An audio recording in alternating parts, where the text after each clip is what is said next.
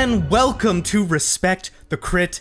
I'm your host, Ian Duncan. My pronouns are he, him, and I will be playing Sunny Takase in our Wasteland adventure here. Joined with me today, also in this post-apocalyptic environment, is a friend of the show, friend to me, and friend to you, Xavier Trudeau-Deschênes. Hello, friends. This is Xavier. My pronouns are he, him, and I will be playing the vault dweller known as Burnett. Hello, friend. It's good to have you. It's good to have friends, isn't it? Thank you, friend. Also, you can't spell friend without her. Susan Spenader. Hi. I think you can, but I'm glad to be a friend.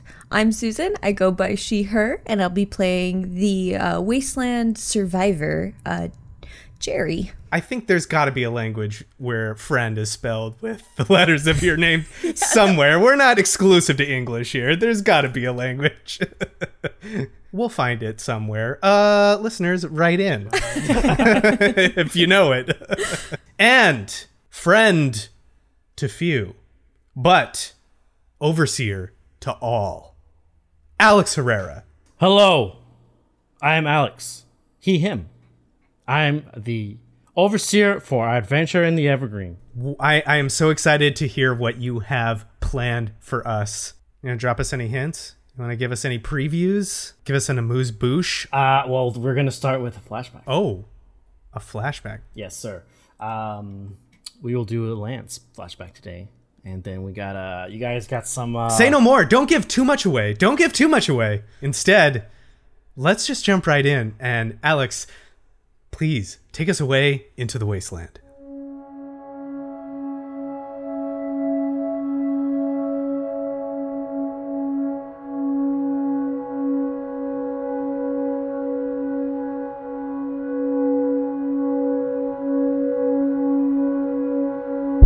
The Vault Dweller was standing in a small yet cozy coastal home. The decor seemed fitting for this place.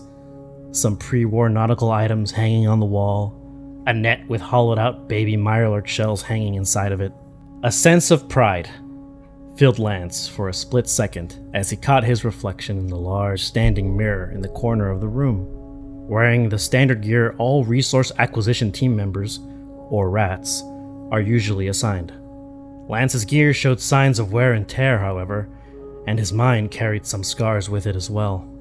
Lance and his two teammates had been on the wasteland for a total of 30 hours before reaching the modest-sized settlement of Islandtown. But in that time, they had run into a problem.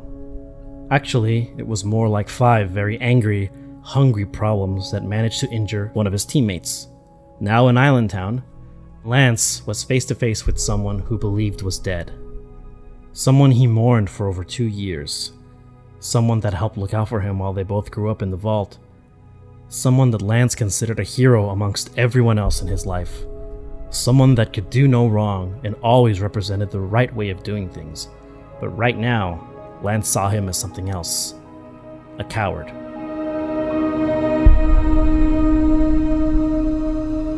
Lance, you are standing in this small coastal home. In front of you, on this sofa directly across, is this very young African-American dude, very buff, similar to you. You guys both look like athletes. He's not wearing a rat gear. He is wearing a semi-tattered vault jumpsuit that appears to have some sort of attachments in terms of protection, like a leather augmentation on the shoulder, some kind of nautical or like seashell-themed bracelet, almost as if someone made it for him on his other hand. He has none of his weapons on him. He's just looks like he's just at home relaxing. And you can hear the muffled calls and sounds of seagulls and water calling out from the massive lake of Lake Washington outside. But other than that, there are also generators humming consistently, and sometimes you can hear people talking in the nearby buildings. It forms this kind of orchestra of sounds that are new to Lance and kind of almost overwhelming at times. You know, when the guys told me more rats had made it to the settlement, I never expected you to be one of them. As he looks up at you, almost, his eyes welling with tears, almost as if overjoyed. I wasn't expecting to see you here either. You gotta tell me how did you manage to survive all this time? Well, I mean, I'm sure some of the folks outside told you, but Island Town has got a soft spot for vault dwellers. Yeah, myself and a few others of the past included. Look, it's a blessing, Lance. We should celebrate, all right? This isn't something that happens all the time. This is rare. Hold on. You're telling me you don't have a story for me? You spent 2 years out here while everybody back at the vault mourns you and has been grieving. I've been grieving with your parents for 2 years. I've met with them several times. They still refuse to make you a funeral because they cling to the belief that you're still out there, and you are. You can come back with me, Brock. I'll put a word in for you with the overseer. Brock kind of shifts his weight a little while still on the sofa. Oh, no. The vault didn't need me, Lance. The people out here, they need everything so much more, and we can help them. I can help them. That's kind of why I stayed. Well, he points to the hallway behind you, aside, from the obvious. Look, I can do so much more out here. You, all of us, can do so much more out here if we just try to help out. How can you do anything for the vault out here? That's why you've been entrusted. That's why we've been entrusted these tasks. And people are waiting for us to come back. We're hope for them over there. We have to find whatever old tech we can and bring it back home. This place is a hellscape with grotesque people in it. Lance, everything they taught us about the vault, about serving it with all of our lives, it's all garbage, malarkey. Our survival doesn't depend on some hole in the ground. That's temporary. It needs us to explore and to help out our fellow neighbors. It's not about hiding in the ground anymore, Lance. It's bigger than that. Alright, there are good people out there. A lot of good people. There are places like this, Island Town. There's First Hill out in the north. You got other places out there full of hope. I can't do much good in there. And I'm sorry I had to go this way, but that's kind of the unspoken rule of the rats. If you want to stay out here, it's not a big deal. It's a code. Excuse me, Brock. The code of the rats? You're telling me Tuco out there knows about this? You're telling me he kept his mouth shut to protect your ass and everybody else's ass that stayed out here like cowards because they can't bother going back to their families and our whole society back in the vault just because your minds got irradiated and somehow people out here with three arms are more important than... Look at us. We're perfect. We need to stick together. Otherwise, he kind of like gestures to his house. We'll turn into them. Brock stands up from the sofa. It's very clear now who is the upperclassman as he stands a good, I want to say maybe half a foot taller than you. Lance, I have a family. Okay? I know my parents back home mourn for me. That's fine. They dictated every step of my life. And it wasn't until I came out here and really learned what it's all about that I decided they weren't my family. As he says this, a woman kind of comes out from the hallway carrying an infant, probably a few months old, maybe like almost like 9 to 8 months old. And she's got the baby, and she comes in between both Brock and Lance and looks at them. Looks at Brock. Is everything okay? And he nods. Everything's fine. Lance was just leaving. Yeah, Lance crosses his arms and starts kind of like pacing in the living room. Kind of nods at that. He picks his stuff and he starts heading towards the door and turns back around. Your secret is safe, alright? But I'm gonna tell your parents I found proof that you died a coward's death. And you're never coming back. He'll nod kind of slowly while holding his wife, assumedly, or mother of his child. And As Lance turns to exit, Brock calls out, "You want to know what I named my son?" Don't do this to me. His name is Lance. He's named after a great man I knew in the hopes that maybe one day he'd grow up to get a fraction of his heart or determination. And before he can say anything else, the woman puts her hand on his mouth and shakes. Stop. She looks at Lance, the woman looks at Lance and says, she puts her hands up like, "Thank you so much. I appreciate you doing everything you can to ensure that my husband stays with us." Family's important. And he looks at little Lance. Little Lance, I also looked up to your dad. He was my hero too. I gave up everything to be like him. So I'm gonna head out there and do good. And he just leaves.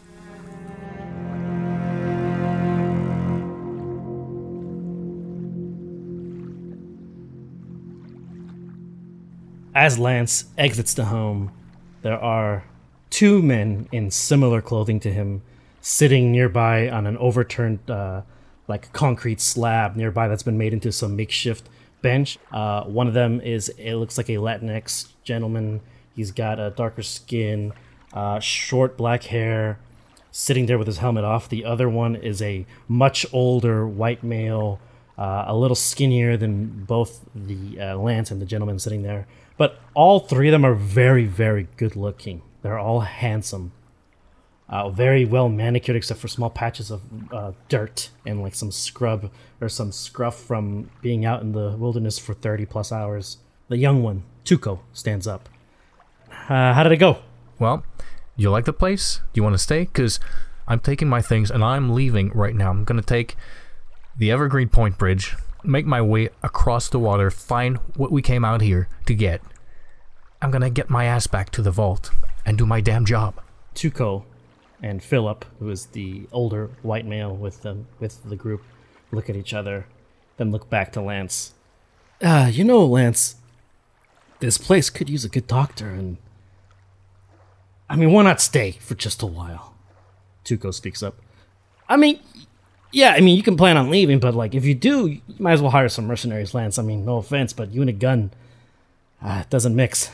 Lance seems to be looking for his words, and they can't come out, and you can see his fist clench, and they kind of like start shaking. Like he's holding both arms straight down at his sides, and you can see his fist starting to shake a bit. Philip speaks up. Hey, look, you caught us, Lance. Okay, we're gonna stay. We knew Brock was out here. At least I did. Don't blame Tuco for any of this. I knew what I was getting myself into when I came out here. This is my third tour. I don't have much left for me back in the vault. It's better out here for a lot of reasons.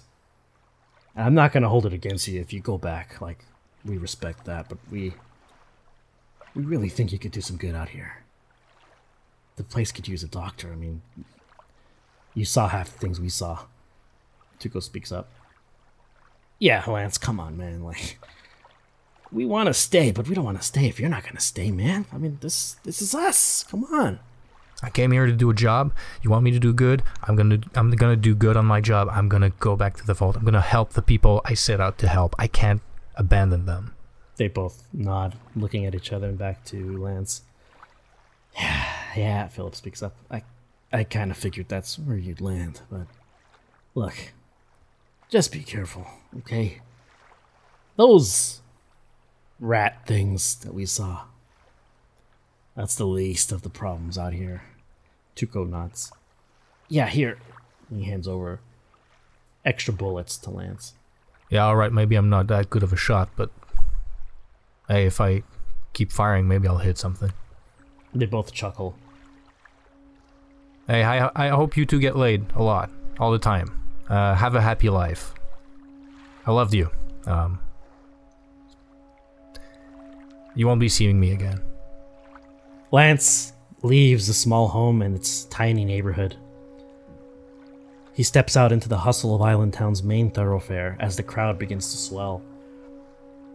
His mind and senses are constantly under assault from all this new. The new sounds, the people, the birds, the occasional pop and distance of machinery, And the smells. The smells are something else entirely. Still, moving through the busy and now crowded and choking Market Street, Lance struggles to find a place for himself to keep it together. He finds a small alley. Lance ducks in, presses his back against the steel and concrete housing unit, and slowly slides down until he's sitting on the ground. Tears welling and overflowing in his eyes, the rage burning behind his eyes and in his stomach. Lance remembers this emotion, all too familiar, and quickly tries to bury it, placing his gloved hands into his hair, gritting his teeth as he fights back the emotion as best as he can. An image pops into his mind. There is a floor made entirely of ice, lines painted in some sort of organized manner. Then the ice, the very same one in his mind, quickly becomes stained with blood. Lance begins to breathe faster and faster. He quickly punches a metal pre-war receptacle that is not too far from him. Lance punches the object so hard that it goes flying out into the busy street and slams onto the ground. A few passerbys are shocked and quickly scoot along. Lance's breath returns to normal and gives him back his calm. He stands up, adjusts his clothing in an orderly fashion, just as he likes it. But Brock's words still hung in his mind. The people out here need me. Lance feels there was some truth to this, but doesn't want to admit it. Still wincing from the betrayal of his fellow rats, Lance leaves the alley.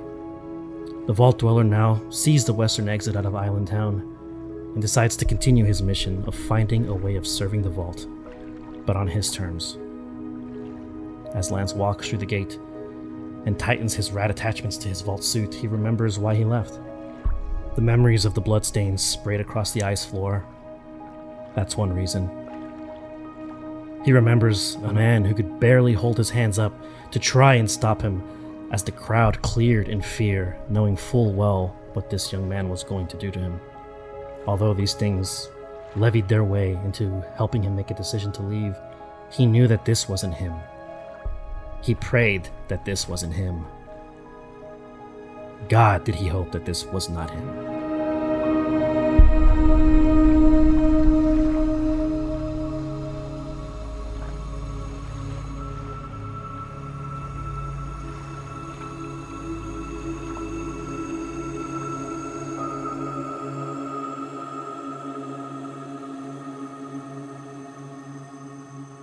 The home computer Irma. Irma has been kind enough to tell you have 15 seconds to leave because she's alerted members of the cause who are located within the settlement. This has further complicated things. Knowing that this woman, Karine, was involved with the cause, it's not going to make the job of finding V any easier. As you were escaping and Sonny found the handgun, ammunition, and some sort of journal, he did manage to flip to a page that was dog-eared.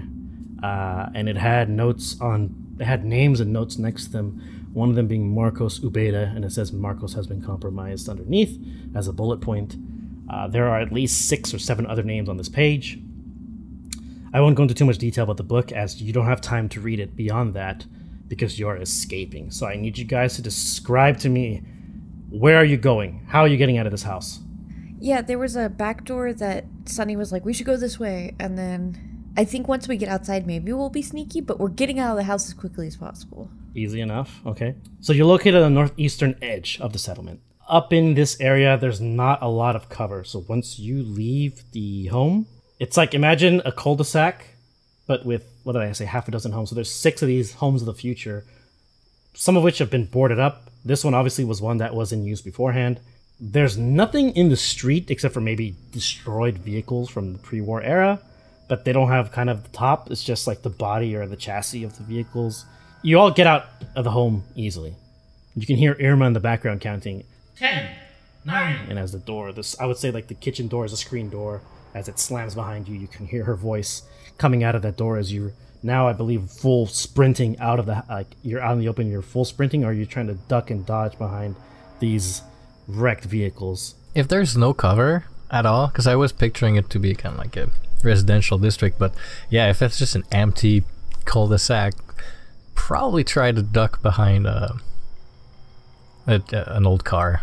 Yeah. All of you are doing this? And we do like the doop doop doop doop doop doop doop between each. Scooby-Doo. Lance, Gerry, just come on, get up. Just keep going. Act natural. Just keep walking. Slow. All right, boss. We'll just go up around here and we'll just come out the other side and no one will even think. Just keep walking. Come on, follow me. Just keep going. And Sonny just keeps like when they cheesed it out of the house, he's like slowed his pace to just sort of like a jaunt, like a walk, yeah, like a jaunty walk, and is walking away from the house. Lance grabs his brass knuckles in his suit pocket and like palms them, kind of like hides them inside his fists for the moment as a precaution. Gerry pops up from behind a car she was hiding behind and starts walking. Gerry, come over here. Just walk. There was a complication, I believe that was rolling. I didn't have a chance to use it. Your failure to hack the computer was the biggest complication that could possibly happen. So you did it to yourselves. Forgot about that. Yeah. As you're jaunting down this main road that leads out of the Vault-Tec Homes of the Future cul-de-sac, let me get a perception survival from each of you, please. Ooh, yeah, first roll of the night. Respect the crit. Oh no. Well, same here. Lance Burnett. I got a success though. Oh, 2 successes. Ooh, survival is my tag skill, so I also generated 2 successes. Well, la-di-da. Lance got a success, but also gave me a complication. Surprise! Okay, so all of you would see this right away as you're walking down the street. All of you spot 3 silhouettes. 3 silhouettes walking towards you, not at a fast pace, but a normal kind of patrol pace, outlined by the fires from the garbage bin lighting, or the garbage bin torch flames, or pit flames, whatever you want to call it, that are spread across certain parts of the street. These 3 figures are wearing clothes similar to what you saw that one big guard wear earlier. Bernard, I believe his name was. These 3 gentlemen are decked out. They have their helmets on. They have their weapons holstered. They see you 3. One of them kind of puts a hand up to acknowledge he sees you. Excuse me! And he'll tap something on his shoulder, some sort of very heavily jury-rigged shoulder-mounted light shines on all 3 of you, kind of just as he moves it around, pointing it towards you 3. Hey! How's it going? Evening. Doing well. A little bright, though. Thank you. How are you doing tonight? Now the 3 kind of close in. The one with the light is talking directly to you. The other 2 go around to your flanks. I'll be asking the questions here. I mean, I was just asking how you were doing. You can't really see his eye. Think of like the Judge Dredd helmets. You can't see their eyes entirely. You can see from the nose, like the lower nose down. Where are you guys coming from? Oh, actually, we're a little lost. We're new in town. We're looking for the bottle house, and I think we got turned around. I don't know, maybe you can point us in the right direction. The security officer, looks to one of his partners. The one I would say that's encircling our complication master, Lance Burnett. Sees him. Call me that. Looks. You got a new title. Looks. Yeah. He looks at Lance, looks at the direction from where you came, and unfortunately sees or can hear in the distance. That was a loud fucking computer. Well, it is very obnoxious. I don't know if you remember. It basically said you have 15 seconds, and it lied. It was like you don't have 15 seconds. The officer that was, I would say, on your right side, so near Lance, takes a few steps, now is behind the party. All of you can hear the distinct sound of a button unclipping. The one to your side, Sonny, does the same. You see him unclip his holster And the one in front now is kind of looking at everybody. Okay. Well, they are armed. And you hear the one closest to Lance kind of snicker and I've never had a shootout with a Vault Dweller before. The one next to Sunny's like, well, they won't mind a ghoul and some scroungers missing. And they're going to draw they're going to draw their weapons. Ugh, these guys suck. I don't like them. They're bad men. These are bad bastard men. Bad bastard men. One of the one facing, I would say the one in front is going to go after Gerry. And he's going to try an unarmed strike Gerry. Wow. Pick on the little girl, why don't you? Bastards. It's a big miss and a hit. We'll call him Officer 1, or U-Pro Guard 1, punches Gerry in the right leg. Ooh. Okay, so you take 1 damage total as he tries to do some kind of like fake martial arts move where he hits basically trying to break your knee. Whoa, hey! The one next to Lance, he is going to try and shoot you. That could kill me. Those both hit, and one of them is a crit. This is at your torso. That's where my heart is. 2 physical damage to your torso. Do you have any damage resistance, my friend? No, I do not. So you take the full 2 as you take a slug right in the gut. The third one. I'll give you a few. There you go. You call this protect and serve? The one looking at you, Sonny, when you says that, says, yeah. And he hits you as well. Left arm, 1 physical damage. Sonny, do you have any damage resistance? Left arm, I've got 1 physical damage resistance. The bullet scrapes off. It just breezes or brushes off the leather, leaving a nice scorch mark where the bullet went. Gerry! Yeah. Somebody punched you in the leg. You're up. Fuck them. Straight up. Wow. You're in the middle of a street. Behind you, which would be north, is the cul-de-sac. So you're probably I would say that's another zone. You're like 1 zone away from the cul-de-sac area. There are 3 decrepit vehicles in the cul-de-sac. There are buildings on your left and right.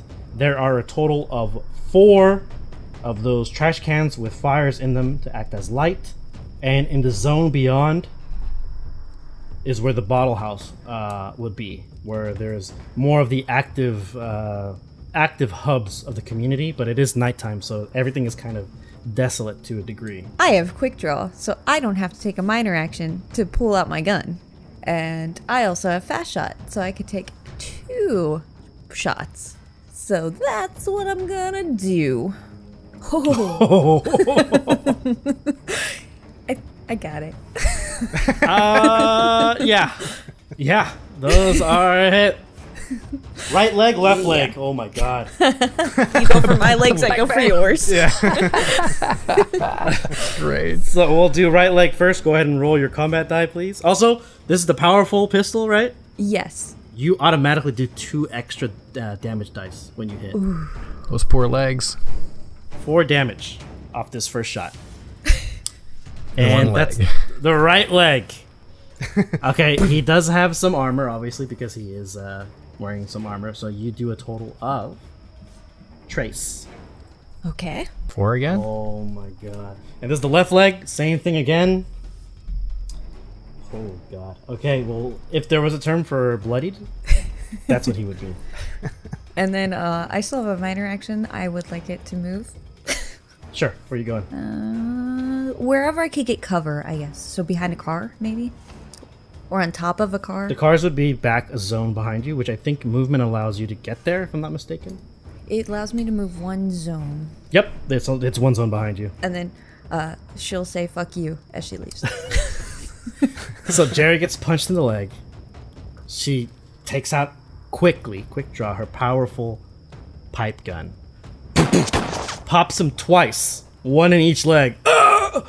And flips him off and runs behind a car. All in the span of 6 seconds. Awesome. Where's Gerry?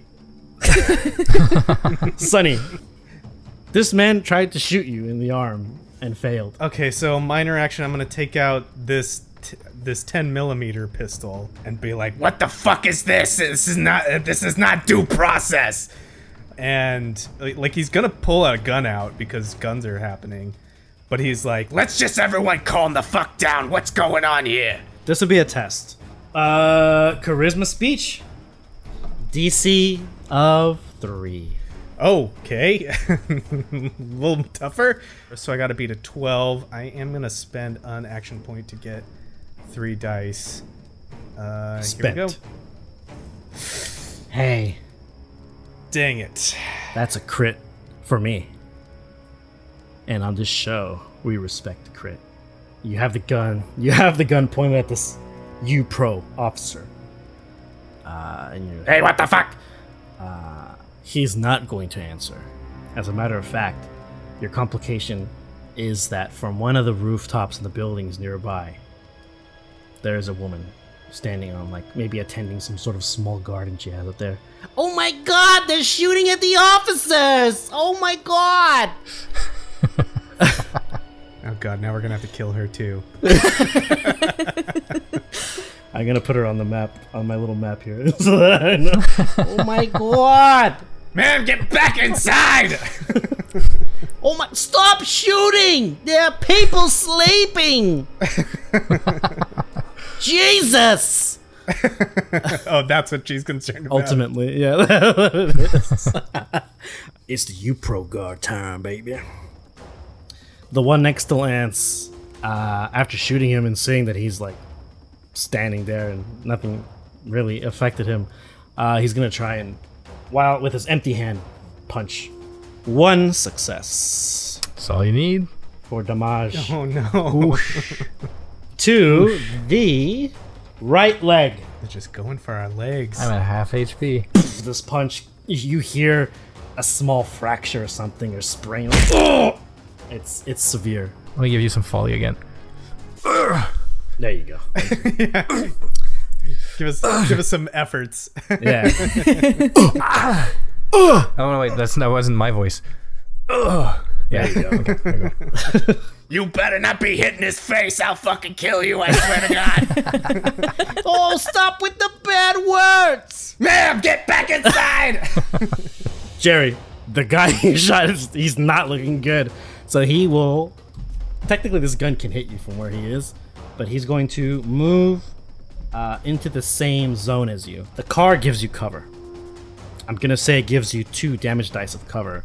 You get to roll 2 combat dice and add that to your damage resistance for the attack.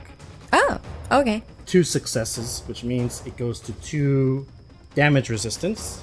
He misses anyway, so it doesn't matter. Ha. Bullet goes wild. Pew! You can hear it like whiz past you. You see a middle finger come up again. Just all the... Absolutely useless. See, this is why we need to defund and abolish the police, because they are just fucking totally useless. Especially you, Pro. You pro. Hey, you Speak for yourself. I'm dying over here. Very efficient at their job. Acting Killing as isn't- intended. Yeah. Yeah, killing isn't there. Killing, I guess. The last U-Pro guard is going to take another shot at Sunny. I missed again. So this guy, I would say, takes the second shot. I'm gonna add a little flavor that Sunny kind of just Yeah. turns sideways. Yep. Turn sideways. Gun fu. Christian Bale. The bullet strikes up one of the brick wall of the building behind Lance and Sunny on the other side.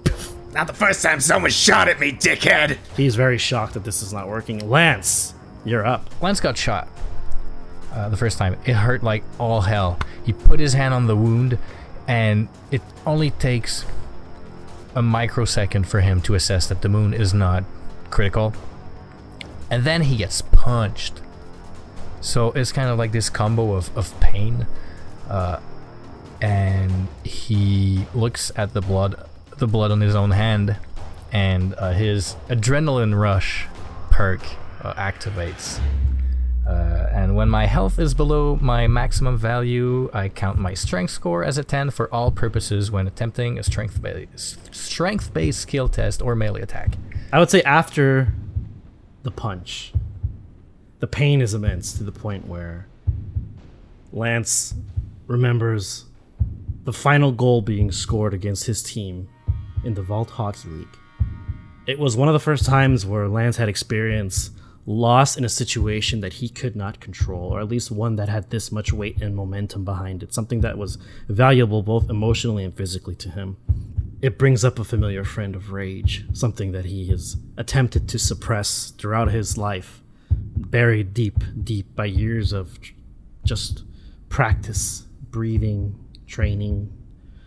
But in this instance, when the final goal was scored against him and his team and he could do nothing, Lance threw his hockey stick to the ground, removed his hockey gloves, skated across, almost like a man possessed.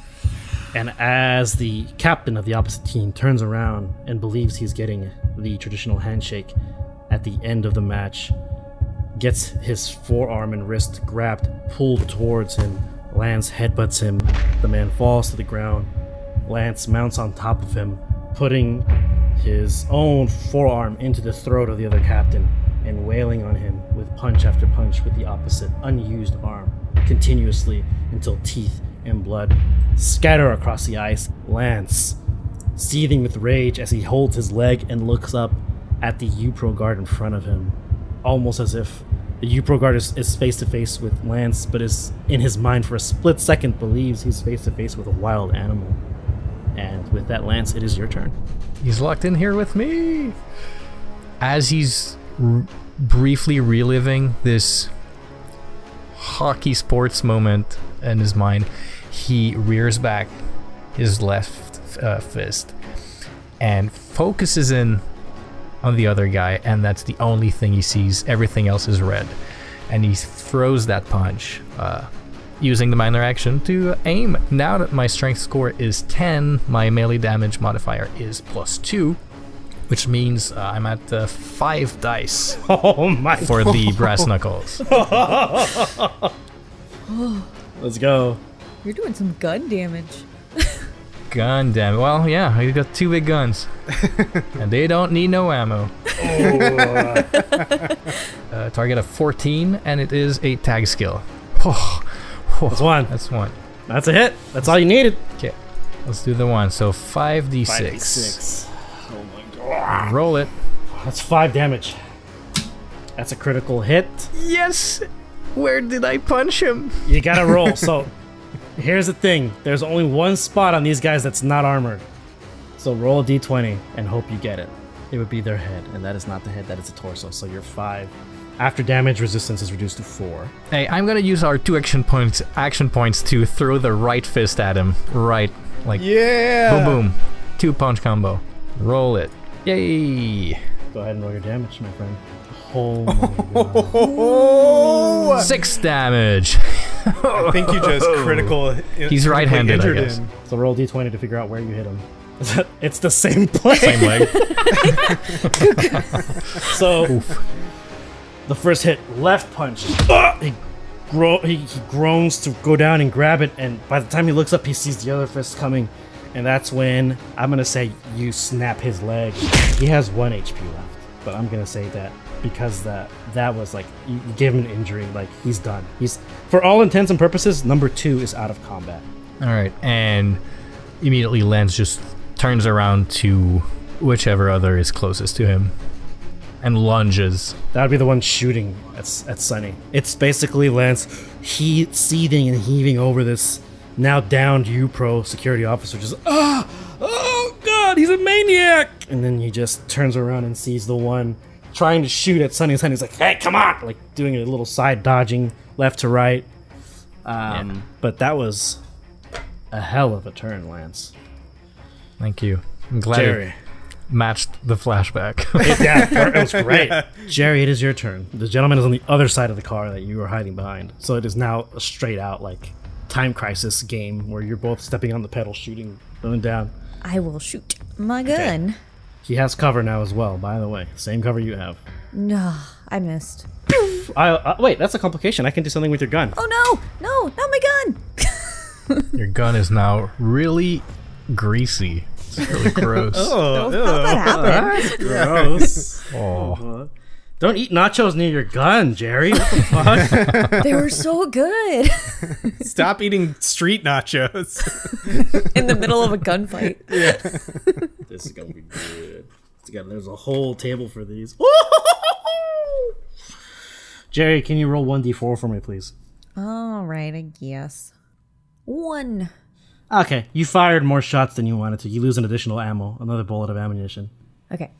Sonny, you're up, my friend. Talking didn't work, and now someone is yelling and creating a scene, so these people need to go down fast, and it's clear that they are intending this to be lethal. So Sonny is going to take aim with this 10mm pistol at the officer that's shooting at him and try and fire. So I'm looking for a 10. I got a success. So I'll spend 2 ammo to add additional damage dice. Here we go. 4, 5. 5, and go ahead and roll a d20 to see where you shoot this guy, please. Oh, that's the head.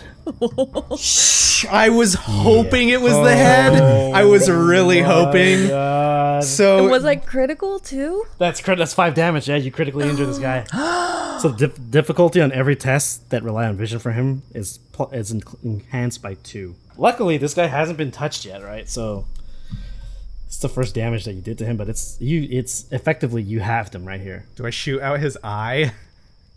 You know what? Very near to his eye. Let's say that like you caught. It's like one of those situations like the governor from Walking Dead, where the eyeball is like punctured. Like, you just grab it, like the helmet, the visored part of the helmet just cracks instantly as the gun is pushed up against it. You pull the trigger. It's just blood coming out the other side. It's almost like you'd expect him to fall, but he goes down to like maybe he's sitting on his ass at this point. He's like grabbing his face, like like screaming at the top of his lungs.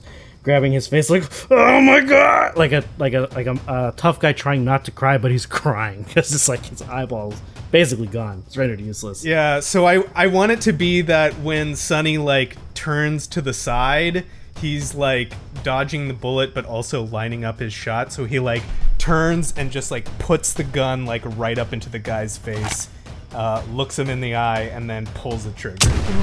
So cool. So I just look at him and I see Sonny looks him at the blood pouring down, and he says, "You're done." Effectively, there is one U-Pro guard left, and he has no idea his buddies are downed. So he's going to continue to fire at Gerry. Gerry, go ahead and roll the 2d6s for your damage cover. Ooh, 3. That is 3. I'm going to spend 3 action points to increase my D20s. That's 3 successes. But that complication, I'm going to give him a complication. Now it just looks like we beat up some U-Pro officers. After he does fire the weapon, his gun jams. He needs to use a minor action to fix it. But he will roll his damage. 2. I have 1 resistance. Where'd he hit?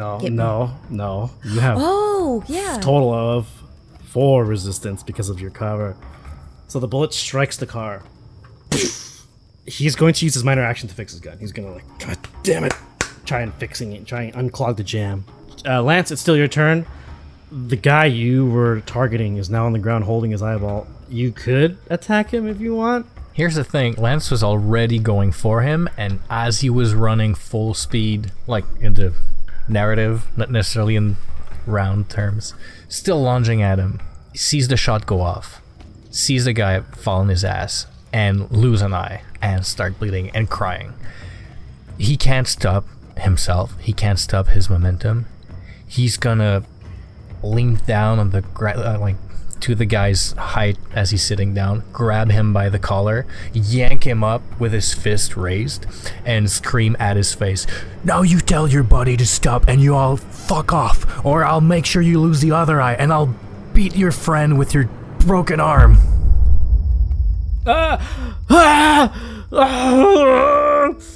Stop! It's not worth it! He's screaming at the top of his lungs. Stop! Stop! It's not worth it! The one whose leg is shattered into pieces, he just like, you hear him throw his gun into the middle of the street. He doesn't even acknowledge anything. He just throws his gun in the street. The one that is in the shootout with Gerry finally looks back and sees the horror. Lance, I'm gonna need you to give me charisma unarmed.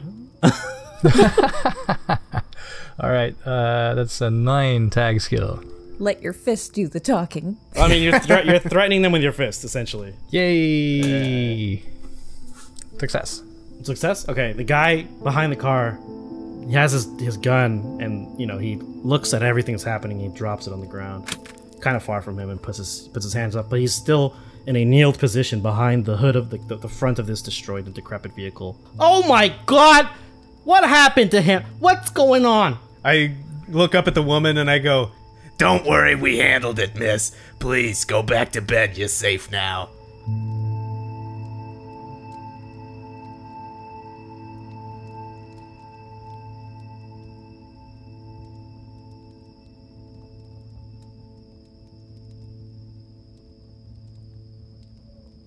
You are all essentially out of combat. Gerry, you're still behind the car. You're still in, like, survival mode. Still holding gun and aimed at this guy. Boss, should I shoot him? Get him to come with us. We need to go somewhere quiet. I look over at Lance and I just go, Jesus Christ, Lance. He looks over back at the guy, you know, like, pushes him back to the ground, places his hand back on his own wound, looks back at Sonny and goes, all right, boss, what's the plan now? Okay, we should probably get out of here, real quick. I'd like to take one of these guys with us and figure out what the fuck is going on. Maybe we can convince him to not mention this. And if not, well, then we'll have to think of something else. Let's at least get out of here. Gerry puts her pipe gun to the guy's head on the other side of the car. She walks around. You heard the boss. And then she kicks his gun away that he dropped. You're coming with us. He has his hands up. Hey, don't have a choice. And stands up, wearily, because his legs are bleeding. we gotta take him to a quiet place, huh? Somewhere we can talk to him. What would a quiet place be for you guys here in this settlement? You've only visited 3 locations. You know what you do here, though? The sound of boots hitting concrete. Way down the road. Okay, it looks like there are farms nearby. Are they fairly close by? There is a farm, yeah. There are farms nearby. Okay, because maybe we can, like, pull them into a cornfield or something. Pikes Point Farm is one of 2 large sections of farms within the settlement. Let's do that, yeah. Okay. Before we walk away, can I pocket one of the 10mm guns? Yeah, sure, yeah. Okay. It's yours. As they leave, Lance stays for a few seconds longer between the other 2 injured. You hear him just like, and the one is like, oh, fuck my eye. He takes off his brass knuckles and tries to wipe the blood off of him, and he just tells them, when help gets here, get your asses into the infirmary as soon as possible. You'll live.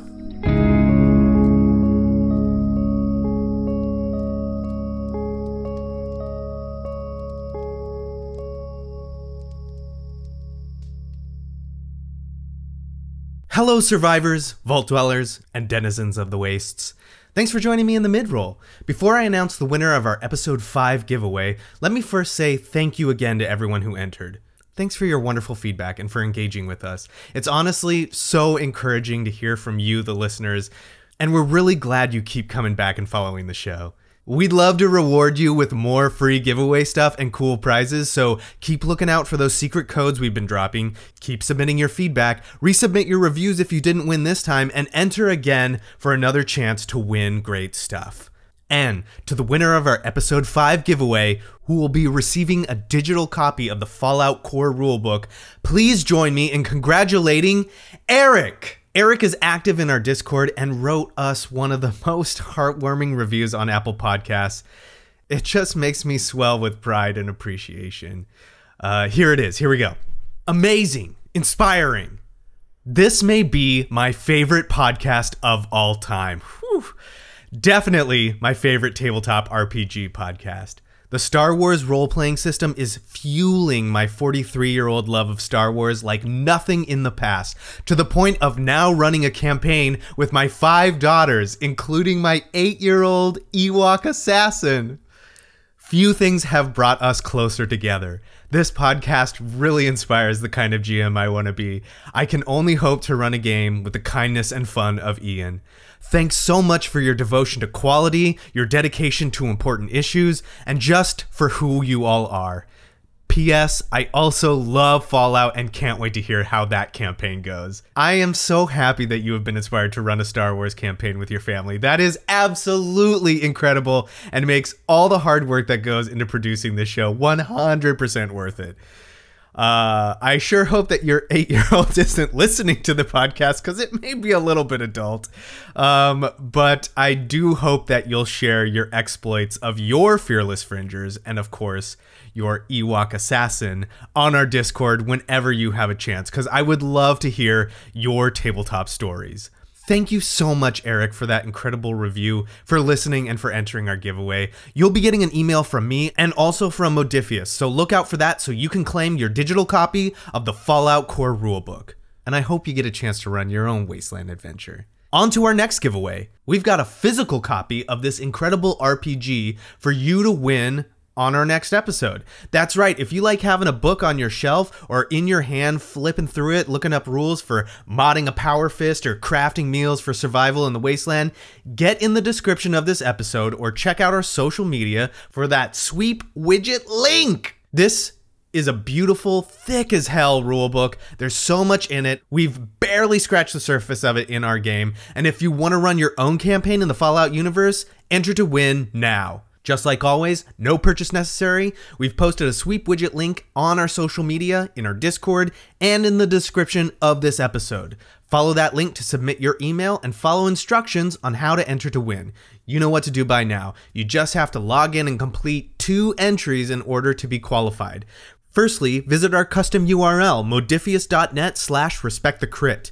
Enter to win our giveaway, and then check out all the Fallout bundles and gaming tools available to elevate your home game. Modiphius even has a US store now, so if you live in the States, you can save some money on shipping.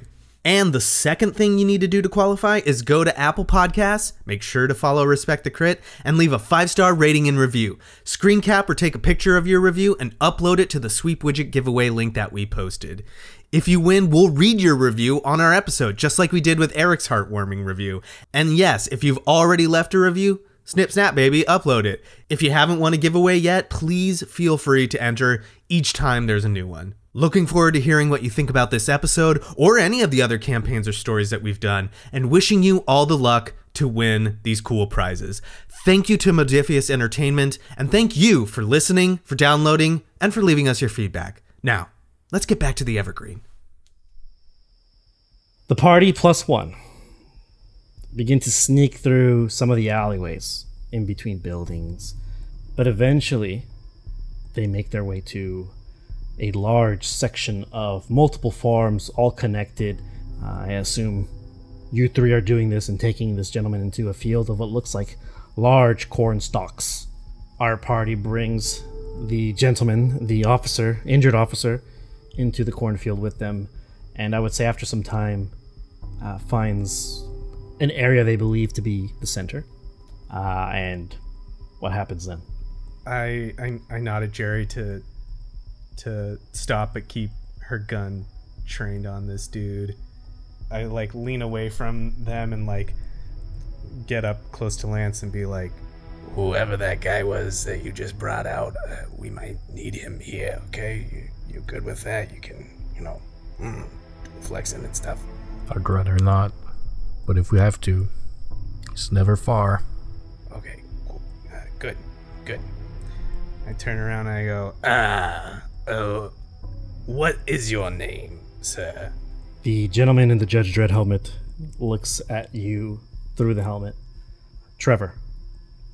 My name is Trevor. Trevor, pleasure to meet you. Let's get this helmet off. I take the helmet off and like put it down. Let's see that pretty face. Nice. Trevor is a white male in his mid-20s, with the helmet off, disheveled brown hair, almost mullet, but not quite there. He has pale blue eyes. He has some scarring around his chins from either acne or small creatures that have kind of like scratched at him. So looks like he's been on the force for some time. Not much to look at, huh? Oh, don't sell yourself short. You smooth skins, you all have this glowy sort of look to all of you. It's very dewy. He nods. Thanks. I'm probably gonna die because I'm gonna bleed out here, so what do you want? Well, I think I can speak for all of us here to say that we don't want to see that happen. And although we do have you at a bit of a disadvantage, we want this to end amicably. Do you understand? It doesn't matter what happens to me. I'm one of many. We are everywhere. Gerry says, so fucking cliche. He looks up. Yeah, but it's true. And he tilts his head. He looks at the clothes you're wearing. You're not from here. And he kind of looks a little closer. Nomad. Probably from up north, I'd guess. Don't know many settlements up there.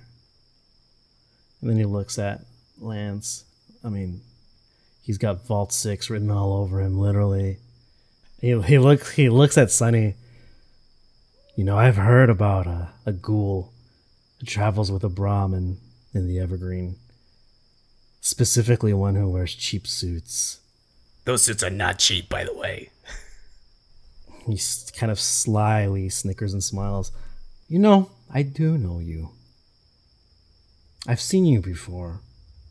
3 years ago, maybe 2 years ago. And we cut to a flashback of the two men taking the case of weapons with Tobias. And one of them, one of them instantly has got the brown semi-mullet hair, the blue eyes. Yeah, I know you. So if you know me and you know what I've done for the cause, And I look at him when I say that. why are you trying to kill me and my friends? Because my job was to stop anyone from going in that house. It didn't matter who was going in there. That's why I get paid. I'm muscle. I'm not brains like Tobias. So, like I said, doesn't matter what happens to me. Lance produces his first aid kit from the bag. Like, if you don't want to bleed out here, listen to what Sunny has to say. He, with complete disregard, says, you don't get it. The stuff in that house was worth more than me. It's way more than me and my buddies. It's worth more than you and your supply drops. The information in that house is very sensitive. Oh, and by the way, Bernard's probably already looking for you three. And he's bringing all of the U-Pro with him. And he looks at all of you with just this deadpan face, like it's over for him. You're assuming an awful lot, I think, first of all. We have the same goals, I think, now that we have come to this understanding and we kind of know who we are. We've got our own mission, all right? We're doing our own thing. You don't want to get in trouble with Bernard, and you don't want to get in trouble with her, right? Oh, I like that. You mentioned her, and he kind of gets a little serious. By failing this mission, I'm already in trouble with all of them. Bernard, he doesn't make mistakes. And I need, let's say Susan. Susan, can you give me a D20 roll, please? Oh. We're looking for low numbers. Low numbers. Okay. Yeah. 11? 11's fair. He continues. I don't know what your mission is. We're not aligned. No one's supposed to go in that house, regardless of who they work for, because it belongs to somebody, and she's not here right now. She's on assignment, meaning if anyone goes in there, they're trying to take something. I like chuckle at him and I go, Who do you think told us to go in the house? Nobody I know. Unless you know her. So he's not sure if you're lying to him or not, so I'm going to need perception. Let's call it perception sneak, because you're trying to be very sneaky with... Or sorry, charisma sneak, because you're trying to be sneaky with your words. Charisma sneak. Okay. Difficulty, this is 2. 2? Alright. Yeah. Can I buy an action point? You giving me one too? Yeah, I've got to. We've got no action points. Alright, you do it, and then you're using it, I assume. Yeah. Cool. So I'm gonna roll this. I gotta hit a 10, and I gotta get 2. Boom. Yeah. Hey, we get one back. And we get one back. He will kind of back off a little. There's no way. That's impossible. So now your job is different now. You have to make this okay. You have to smooth this over. That's where you come in about this. With your guys who are hurt and your cell leader. You gotta make it okay. Tell him whatever you like. You can see him thinking, I'm gonna reach for something. And he looks at Gerry. Don't shoot. It's a radio. And he looks to her for like confirmation, like, can I reach for it? She's just gonna raise an eyebrow, but nod. He goes into his coat, pulls out like a little walkie-talkie. Now who are you trying to talk to here? Bernard, I'm gonna tell him that she sent you, that this is all wrong. I grab his shoulder and I say, Make sure you convince him, but don't trust Bernard. Don't trust him. He's very, you've planted the seeds of discourse in him. He's like, what? And he hits the button. Bernard, it's Trevor. You hear the static. Trevor, where are you? It's a mistake. It's a huge misunderstanding. These guys, we got the wrong ones. Trevor, where are you? I don't know.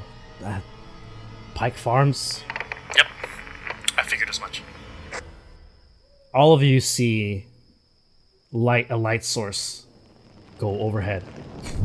Easily identifiable as some kind of fire.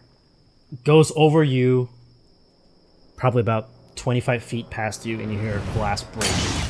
And the sound of glass breaking is replaced with the familiar sounds of flames engulfing quickly flammable things as part of the field begins to catch fire.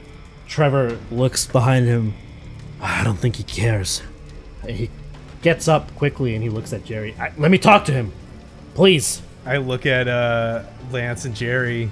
We gotta get Dee Dee and get out of here. I can talk to him if what you're telling me is legit. You go talk to him. We gotta get this away. Walks out there, limps, outside. He has his hands up. He's probably like about 20 feet away from where you guys are at, and he exits the cornfield. Bernard! Bernard! You can hear the conversation. The fire raging behind you as Trevor says, Bernard! It's me, Trip! And you hear, it sounds like something spinning up and then firing. A very high caliber weapon. Something just rips through him. It's Trip! I would say Sunny's familiar with this sound. This is a minigun. You hear the familiar whirring of engines, and then you hear the bullets pass through something. And then as you assume Trevor's annihilated, you hear it whirring up again. We book it. We go. We book We it. go. I'm gonna need, let's call it agility sneak. Difficulty of 1. I need to eat 8. Damn it! I got it. Gerry disappears. Sunny rolled a crit, and on this show we gotta respect the crit. So Gerry, we'll start with you. Gerry hears the thing. Sunny says, "Let's book it," and she ninjas north. I would say northwards through more cornfield. The fire's at her left side as she passes by it, and she hears the familiar sounds of bullets zipping past her. The sounds of zipping are huge compared to the normal small ones. These are like almost like animals going at high speeds past you, and you look at the blades of the corn stalks just get ripped shredded by this caliber of whatever this thing is. Lance, you don't get hit by the bullets, but you definitely eat shit and trip at some point near the fire, so we'll get to that in a second. Sonny, you rolled a crit fail. You're about to get hit by this minigun. Oh no. That's fair. Not Sunny. Yeah, who's gonna talk if Sunny's gone? I know. It's gonna be Gerry and Lance staring. And he never even paid us. Son of a bitch. The minigun is burst and spread, and I roll 2 effects, so 2 hits, and it pops burst and spread twice. I'm gonna say that the burst and spread are extra damage, so 1 extra damage to Sunny, so it's 3 to whatever location I'm about to pick. The burst is that the additional 1 damage goes to Lance, who's on the ground, because he also failed the roll. But your complication being a 20 spread to both of you, I'm gonna say, for this instance. So 3 damage. I'm sorry, Xavier. I didn't mean to drag you into this. I just hit 3 out of 12 hit points. Here comes second perk, Nerd Rage. While your health is reduced to less than a quarter of your maximum, you add +1 to your physical damage reduction, +1 to your energy damage reduction, and +1 combat die to the damage of all of your attacks. So the damage, you get hit with a bullet, you don't care. The bullets rip through the cornfield. He sees the flesh leave his body from the size of this high caliber bullet, and immediately his blood begins to boil, and he gets the ring in his ears. His vision gets cloudy, worse than when it was all red from his adrenaline rush after fighting the U-Pro officers. It's at this time that Lance's mind goes back to when he was basically just a weapon for the Overseer of Vault 6. A crowd is in a vault hallway. There is a group of about 15 to 20 citizens with signs, with pipes, bottles, all kinds of normal objects found. Lance, along with 2 other heavily built vault dwellers, both all young, good-looking men, stand between a small horde and the Overseer. It is with a sudden and quickness that a bottle flies from the crowd and collides and shatters on Lance's head, giving him a nice little scar right above the hairline. Blood begins to drip from this small cut. Lance's vision goes blurry here. The crowd stops as they see Lance's eyes flare up. He leaves his position from the front of the line of the guard that was positioned to protect the Overseer and quickly marches through the crowd. And instead of stopping him as a group, he has instilled so much fear in them that they divide and part. Lance reaches what appears to be an old man holding 2 empty bottles in his other hand, and as he prepares to throw it, he finally gets a glance of Lance's face and the rage, and the old man drops the bottle from sudden fear, but that doesn't stop Lance. As he grabs the old man by the collar, slams him into a steel post nearby, and repeatedly slams him over and over again into the metal post. Bones can be heard cracking to everyone else except Lance, who in his rage only hears a ringing sound as his vision begins to close slowly and slowly with red and black swirls as the old man lifelessly now flails, limbs going wild as he continually pushes him into the steel beam. Lance is now brought back to the situation as he stares at his left arm, chunks recently being ripped out by this high caliber bullet, and bullets still flying past him. What would Lance do? He sees Sonny. He's right there in his field of vision. He sees him on the ground, and his only instinct, his first instinct, is to reach into his medical pocket. He finds a small tablet holder, takes out a buff out, and he just, with his thumb, rapidly clicks it open and just brings it to his mouth and chews down and swallows hard. The taste is horrible, and it seizes up, like the muscles in his neck seize up immediately. He takes the buff out, and he can feel like every muscle in his upper body tense up, and he just grabs the earth between his fingers and brings himself up and lunges forward, picks up Sonny, and just runs through the fire, and there's no more time for hiding. He just goes. Nice. I love it. So, you took 1 dosage. I need you to roll 1 combat dice, please. 1. You are not addicted. That means you can take more. So, buff out. Reroll 1d20 on all strength and endurance tests, plus 3 to your maximum HP. I'm gonna need you to give me a strength athletics check, difficulty 1 to pick up Sunny. Okay. So my strength is 10. Athletics is 3, so 13. You scoop him up as you're running. Ugh. Your veins popping out. Sunny, you look over at him as he picks you up, and you just see his neck is just veined out. You can see the definition in his muscles all have like there's the perfect curvature around the biceps, pectorals. Stop. Everything is I'm popping. thirsty enough. I'm thirsty enough. In gym terms now, though, he's very vascular, so I don't know if that's your thing. But, Yeah, very vascular. I mean, I'm a ghoul. Veins are definitely my thing. Am I? Gerry, you're on the other side of this cornfield, and as the fire spreads worse and worse, you see Lance run through the fire with a injured Sunny. Comes out of the cornfield. What are you doing while this is happening? Gerry will run out once she sees Lance and run next to him. I don't know where we're going. He's not thinking straight either. He's just running straight, and he's got a navigator riding shotgun. Yeah, Sunny, Yeah. what are you saying to him? God, I don't know. I think we gotta get out of here. So the closest thing to here is a gate, right? Pike Street Gate. Lance, there's a gate up ahead, but we gotta get Dee Dee. We gotta get Dee Dee, Lance! All right, Lance. Here's what you got to do. The gate to get out of the settlement is the first thing you see. You hear Sunny say, "There's a gate," and then the voice gets kind of garbled because you're on drugs right now. Like this is like the equivalent of a barbarian rage. Like it is very tough to take in all the stimuli. But you do hear him mention something about Dee Dee. I leave the choice to you, Xavier.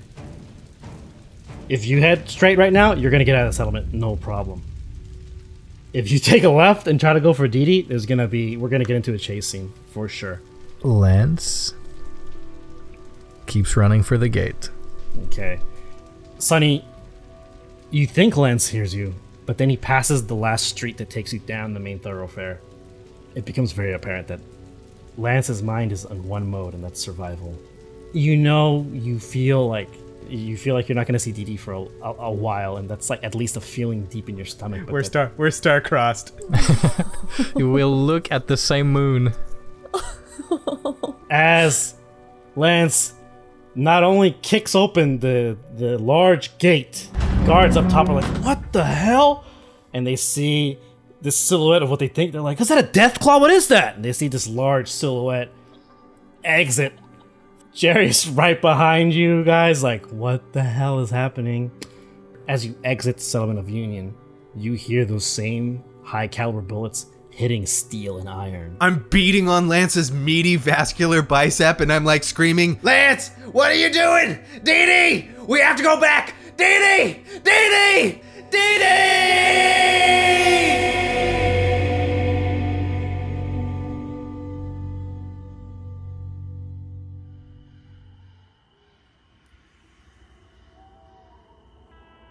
I say some time has passed. You guys are northwest of Union, a good probably 40 minutes. Lance is slowly huffing and puffing with Sunny still in his arms. Sunny, you're very much capable of walking. I know.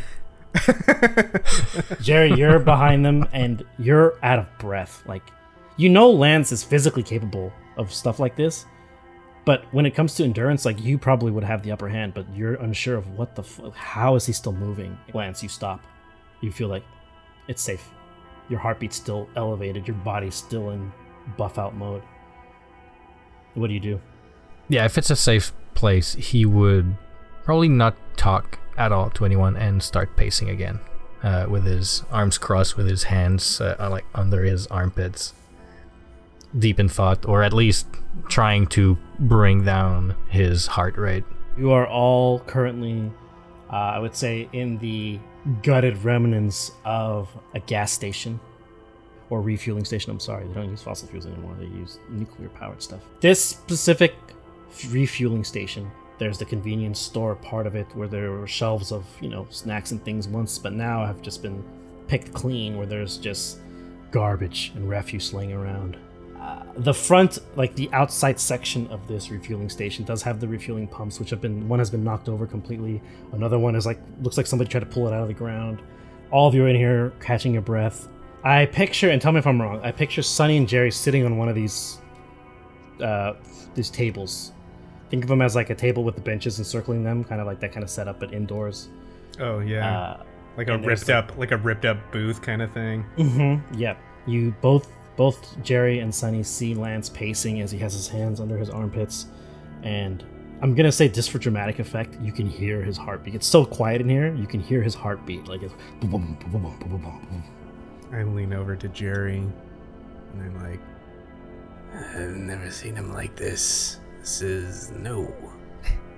Gerry's like wide-eyed, like watching a wild animal. Like she's keeping her eyes on Lance. And then whisper back to Sonny, should we be scared? I mean, I'm a little bit scared, but I'm also a little bit turned on. It's kind of working for me, And then Gerry's just gonna look at Sonny. It's all the veins. It's the vascularity.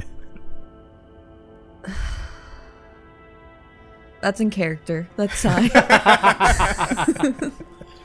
Lance, what's going through your head right now? There's a conflict in that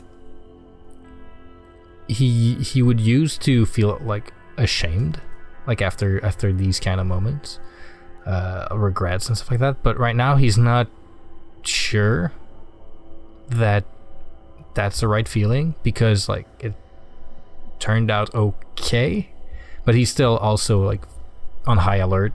Like there could be a threat anywhere. He's still very stressed out, so he's just wrestling with like, what am I doing? Like, was this the right thing to do? You're all very self-involved in what's happening here, this situation that just occurred. So you guys, I'm gonna say that your awareness is focused on this room and each other. Is that agreeable? for sure. Yes. Yeah. Okay. I'd say it'd be Gerry first, because she's normally the one on high alert for this, and then Lance would notice. You hear, Gerry, the familiar sound of something firing and then sizzling, but away. The sound you catch first, but it's the light that Lance and Sunny see from the open windows, or the destroyed windows. It's a flare that's gone up, very familiar to you, which you saw no more than a day ago. And then another flare, but in the northern side. And then another. All of you are now very aware. The flares are positioned in a way where they encircle the building that you are in. And I'd say Gerry's the first to get her weapon, but not before a syringe hits her in the chest. It's literally a large, we're talking about a large syringe. As it hits, it injects you with some sort of blue liquid. Let's call this endurance survival difficulty 3, please. Do we have any action points? We have one. Okay. This is the perfect time to do it. I love it. Yeah. Use it up. Okay, I have to get 8. I'm gonna spend 2 luck points. Damn it. Okay, I have 1 more luck point. Whatever. Gonna use it. It says you cannot reroll a die that has already been rerolled. You can't reroll it. Yeah, Damn you did. You it. did it in the. Gerry, you fall to the ground unconscious. Sonny, you see this and Oh no.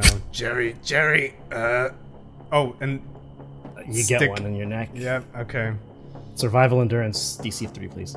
But we're out of action points. Yeah, You're we're out of action points. Out of action points. 9. I gotta get 3 below 9. Here we go. No. What in the what? My complication range extended to 18, but this, I'll take this. I rolled, okay, this has to go in. I rolled 3 19s. Boom, boom, boom. Same number, 3. That's 3 no complications. 19s across the board. And they're all complications. Fantastic.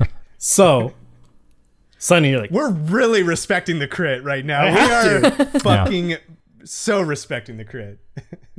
To a fault. Sonny quickly looks at the ground, Gerry, and then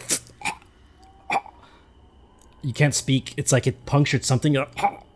And one of the 3 complications is that your charisma checks from now until you get medical attention will be increased by 1 difficulty because this thing punctured something.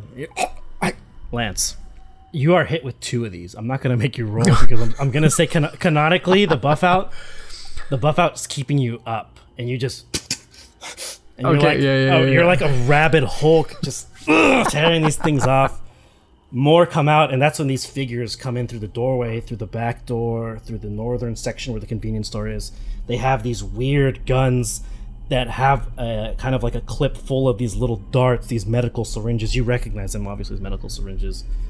All these people, there's about 8 in total, are wearing patchwork armor that seems to have spikes, tubing coming out of it. You've seen this before. Holy shit. This armor is Raider armor, which you are familiar with because of the incident in which Lance crossed the bridge, snuck into a grocery store in an attempt to find some food for his journey, and instead Lance sees other rat members from a different group who had gone out a little before him, sitting on their knees, hands tied behind their backs, as men in similar clothing to these who are surrounding you now put a gun behind each of their heads and executed them. And all Lance could do was hold on to a piece of a memento that he carried with him, his hockey jersey. As he bites into it, trying to stop himself from screaming and trying to stop the rage as he watches his friends execute by a much stronger power than him. We see this for a brief second as Lance is pulled back now, filled to the brim like a porcupine with these injections, resisting them as best he can, having to stand still so he can focus, when one of these raiders approaches Lance from behind and hits him with the butt of a rifle. I guess some things never change.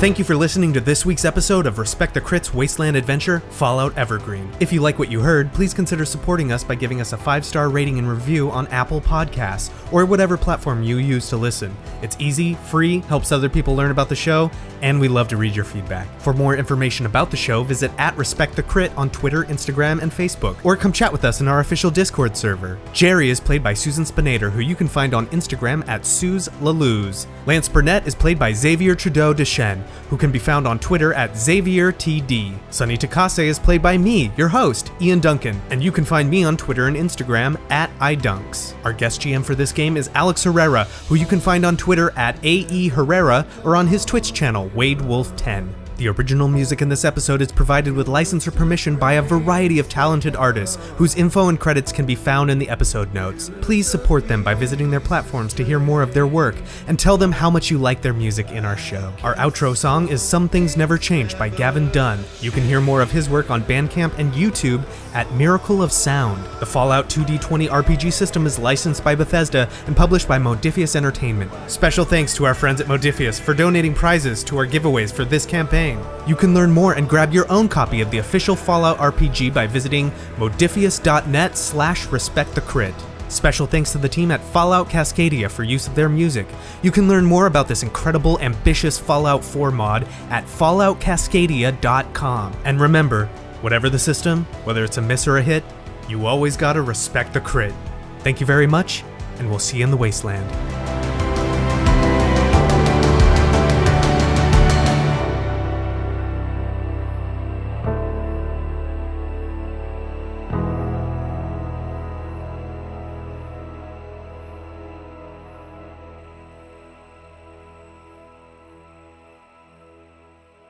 We're doing drugs. I don't know if it's an injection. I guess steroids is a syringe, right? When you... There's a picture on the Fallout wiki, and it's pills. There are actually suppositories, so could you please describe how those go in? Oh. Really quickly. Through the pants. There's no time, just... Oh, there's denim in there now. It's okay, damage reduction. I love it.